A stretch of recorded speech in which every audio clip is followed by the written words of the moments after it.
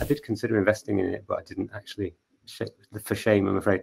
But you know, when it makes millions for you, which I'm sure it will, you know, what car are you buying? Is it a 1988 Testarossa or a you know, a Countach or it's hands down a black Ferrari 308 GTS.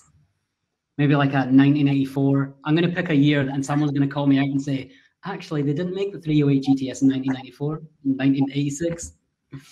Ferrari 308 GTS, dream car. Nice. Actually, my dream car is like a 90s Jeep Wrangler.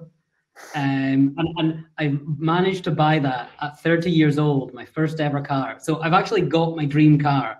And the lesson here being, pick a car that's not particularly expensive as your dream car, like a battered old Jeep Wrangler from the 90s. You'd be really happy because you can get it without too much hassle.